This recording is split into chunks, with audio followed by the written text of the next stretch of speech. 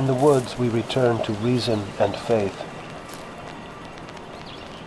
There I feel that nothing can befall me in life, no disgrace, no calamity, leaving me my eyes, which nature cannot repair. Standing on the bare ground, my head bathed by the blithe air and uplifted into infinite space, all mean egotism vanishes.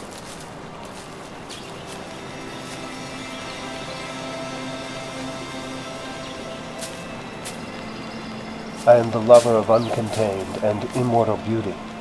In the wilderness I find something more dear and connate than in streets or villages.